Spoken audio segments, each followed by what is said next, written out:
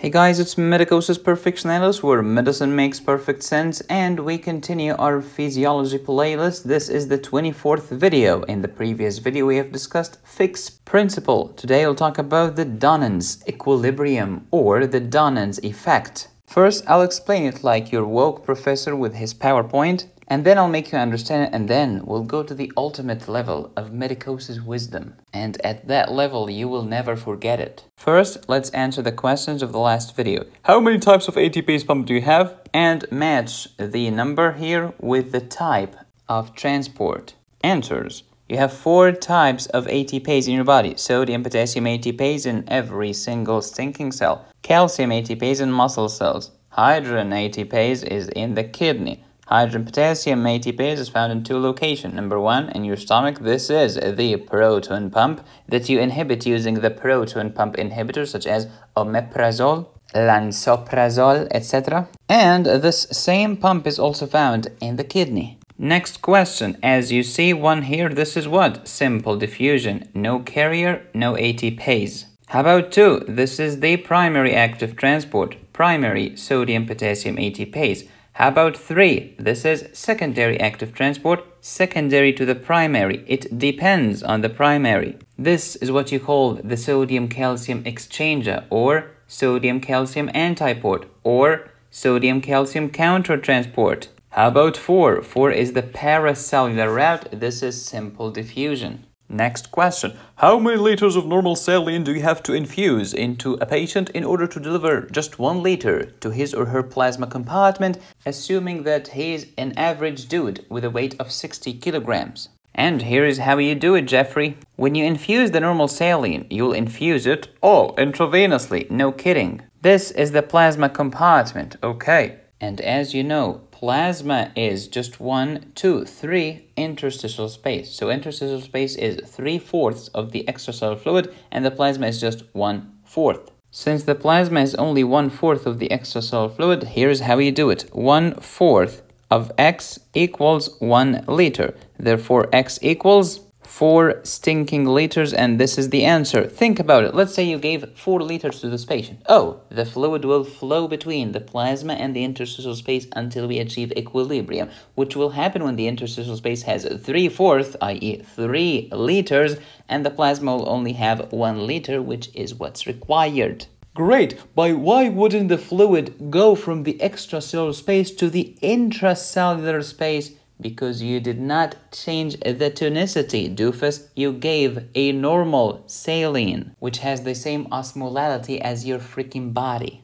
Now, the Donnan's equilibrium, or the Gibbs-Donnan's law or effect. Let me do it like your professor. Okay, it's defined as the presence of non-diffusible ions on one side of the membrane. This will affect the distribution of diffusible ions on both sides of the semipermeable membrane. And this is the case before equilibrium, and this is the case at or after equilibrium. Okay, do you understand anything? No. Now, let's do it the Mitosis way. First, what the flip do we mean by the non-diffusible ions? Ions that cannot diffuse through a semipermeable membrane. What are these? These are plasma proteins. They cannot pass through the membrane. They are too big. Great. What are the diffusible ions? This is your sodium and chloride. They can diffuse. They are small. Next, do you consider plasma proteins to be positively charged or negatively charged? If you remember my video on electrophoresis when we talked about multiple myeloma in my glorious hematology playlist, I've told you that this is how we do the serum protein electrophoresis. You put the stinking proteins here, and suddenly you'll see them repel from the negative electrode and go towards the positive electrode. Since they migrate towards the positive electrode, and you know from physics that opposites attract, this is positive, therefore the plasma proteins have to be negative. They are anions because they are attracted to the anode.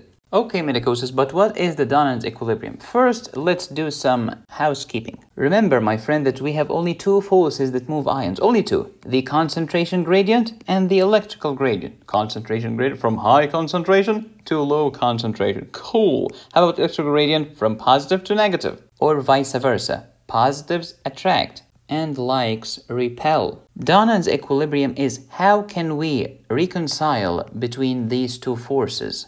Here is how it happens before the Donnan equilibrium. It looks like this. In the protein compartment, which is in the blood vessel, because this is the only compartment that has plasma proteins, because plasma proteins are too big to pass. We have 9 plasma protein particles, and as you know, plasma proteins are negative, therefore you have to have 9 positive something. Oh, in this case, it's the sodium. Cool, and inside the cell you have 9 sodiums and 9 chloride. Wonderful. Now look here at equilibrium, or after the Donnan equilibrium. What happened? Oh, the proteins have rigged the game. First, let's focus on one aspect and one aspect only.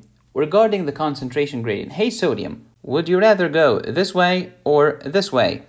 Since I have 12 sodiums here and 6 sodiums here, I'd rather go this way, down the concentration gradient. Thank you. But the concentration gradient is not the only game in town. We also have the electrical gradient. Hey sodium, when it comes to electrical gradient, would you rather go towards the protein compartment or towards the non-protein compartment? Okay, let me think. Here I have only 6 negatives to attract me. But look at here, I have 3 plus 9 equals 12 negatives to attract me. Therefore, I'll go from the non-protein compartment to the protein compartment. At a certain point, these two opposite forces will equalize. Equalize equilibrium. This is the Donnan equilibrium. Okay, Mitosis, but what do I have to gain? Oh, 6 consequences. All kinds of gains. 3 equalities and 3 inequalities. Let's start with the 3 equalities.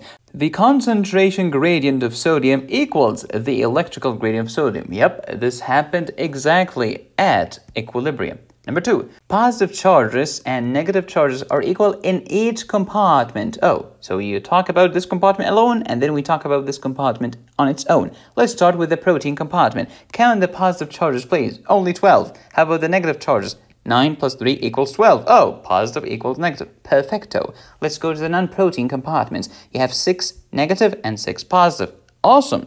Equality number 3, the product, multiplication, sodium and chloride in the protein compartment equals the product of sodium and chloride in the non-protein compartments. Let's verify. 3 times 12 equals 36, 6 times 6 equals 36. Beautimous. Now the 3 inequalities, the sum, addition of sodium and chloride in the protein compartment is greater than the sum of sodium and chloride in the non-protein compartment. Let's verify. 3 plus 12 equals 15, but 6 plus 6 is only 12. Oh, yeah. Therefore, if you have 15 here, but 12 here, in other words, if the number of particles is greater here than here, therefore, the osmotic pressure, which cares about the number, not the size, the number, is going to be greater in the protein compartment than the non-protein compartment, which results in water shift from the non-protein compartment and towards the protein compartment. And this is the beauty of the Donnan equilibrium. We have 6 consequences of the Donnan equilibrium. 1 to 5 is BS. 6 is huge. 6 is the water shift from the non-protein compartment into the protein compartment, from within the cell and into the plasma. So we have done it like your professor, and then we understood it. Now let's go to wisdom, baby. Okay, smart cookie, please summarize physiology to me in just one word. What in the world? Maybe this is homeostasis. Perfect. How about pathology in one word? I don't know. Lack of homeostasis. Wow, you have some potential. Summarize internal medicine to me just in one word. The answer is hypoperfusion. You don't believe me? Consider this. Hypoperfusion to your heart equals stable angina, or unstable angina, or non-STEMI, or God help you, the dreaded, evil ST elevation myocardial infarction. Hypoperfusion to your brain, you get TIA, or worse, ischemic stroke. The difference is TIA is reversible, ischemic stroke is irreversible. Oh, Mitosis, but my professor added that TIA happens in less than 24 hours, ischemic stroke if it's for more than 24 hours. Your professor hasn't opened a textbook for 10 plus years. Shame on him and the horse that... I'm sorry, too far. Hypoperfusion to your kidney will suffer from pre-renal azotemia, which is an acute renal failure, or now known as acute kidney injury. Hypoperfusion to your lung can get red infarction because of the dual blood supply. Hypoperfusion to your gut, you get mesenteric ischemia. Hypoperfusion to your hands, you get Raynaud's phenomenon. It's red, white, and blue. Hypoperfusion to your liver, you get ischemic hepatitis. To your biliary system, you get acalculous cholecystitis. Hypoperfusion to your pituitary gland, you get Sheehan postpartum necrosis or Sheehan syndrome. And please don't forget that shock, by definition, is tissue hypoperfusion. And this is internal medicine in just one slide. Yeah, baby. And that's why the Donnan Equilibrium is doozy. It takes water from your cell to your blood in order to perfuse your organs. Without your Donnan Equilibrium and your oncotic pressure, your heart is history, your brain is a mystery, your kidney is screwed, and your gut is bending over backwards. Your hand is patriotic, your bile is full of stones, and mommy cannot lactate.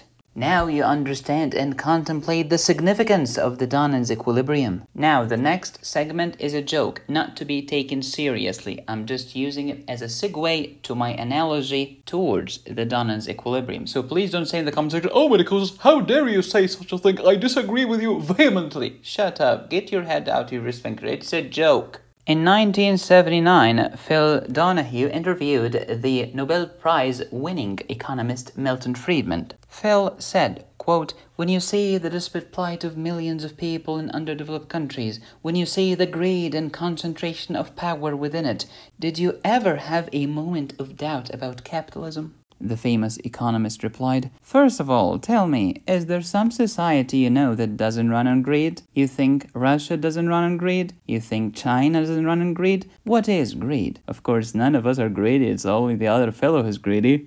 The world runs on individuals pursuing their own self-interest. The great achievement of civilization have not come from government bureaus. Einstein didn't construct his theory under order from a bureaucrat. Henry Ford did not revolutionize the automobile industry that way. And here are my 2 cents.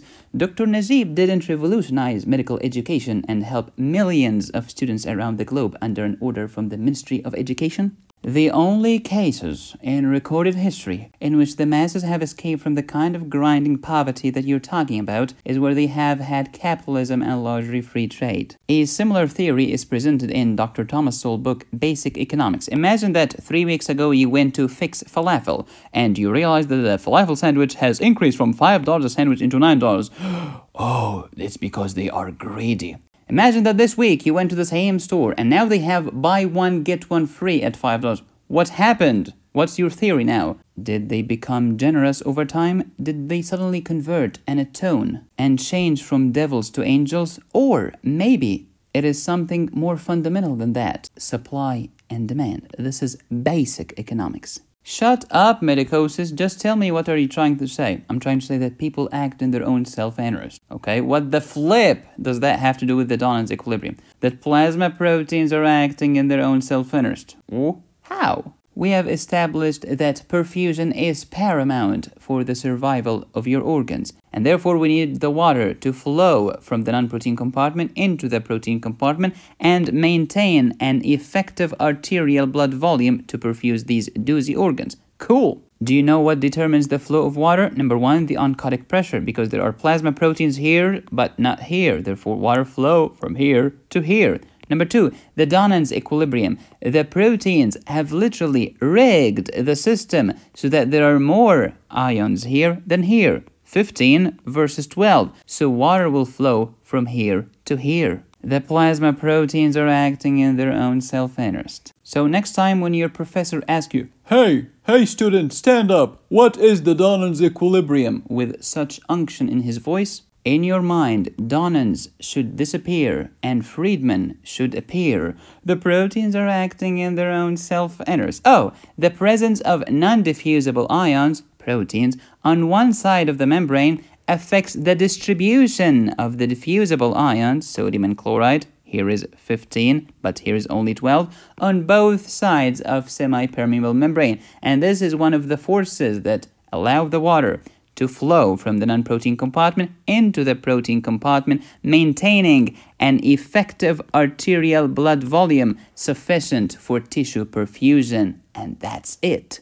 If your woke professor explained it like this, I will retire from YouTube and work as a whopper flopper. Today's question. Imagine that you have protein compartment and non-protein compartment. You had 6 plasma protein particles. In the non-protein compartments, you had 4 chlorides and 4 sodium. In the protein compartment, you had 2 chlorides and how many sodium at equilibrium? Please answer this question in the comment section. You'll find the correct answer in the next video. I love you guys. Please subscribe, hit the bell, and click on the join button. You can support me here or here. Go to my website to get my electrolytes course and my antibiotics course. Thank you for watching. As always, be safe, stay happy, and study hard. This is Mitosis Perfectionalis, where medicine makes perfect sense.